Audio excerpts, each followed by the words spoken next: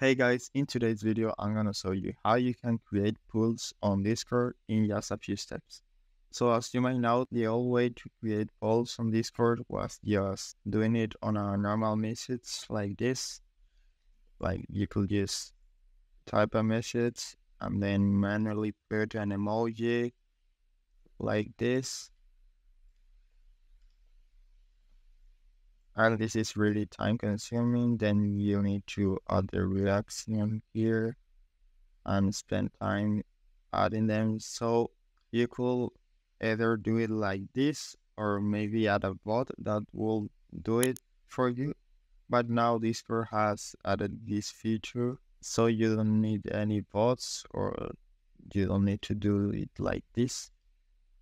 So to create polls right now, you can just go right here, click this, and then you will see this new option that says create poll.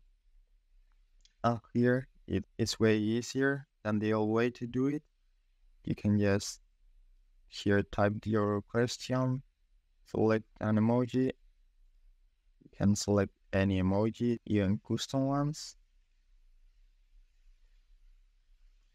and then just add the answers you want, and you can add as much as you want or delete them. You can set a duration for this poll between 1 hour and 1 week. So for example, if I want to set a duration of 1 hour, this poll won't take more answers after 1 hour. And you can allow or not allow multiple answers. So in this case, I'm gonna allow them and I'm gonna add a third option. And then you can just post it.